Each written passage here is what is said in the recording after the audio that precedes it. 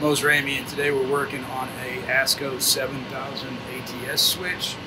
And there's two things we got to check contact resistance on. We got to do the bypass switch, which is pretty easily operated with the bypass handle. But we also need to do the main transfer switch portion. And it's hidden in the manual, not exactly, but it's on page 2.2 of this particular one, that the handle that you need hides right down here. I've already taken the screw out so I can have it. And then the operator area, once again, this is in the manual, is this knob right there. And you have to remove this plate. Once again, I've already taken the screws out so that we can access that. And then our handle just fits on there like so. I just finished testing the emergency source. You can see that here. And now I'm just going to put it back to normal, which is how I found it.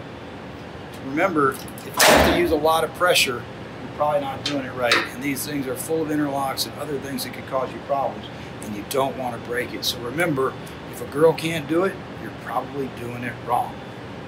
That's it. Put the handle back, put the plate back, and shut this thing back up.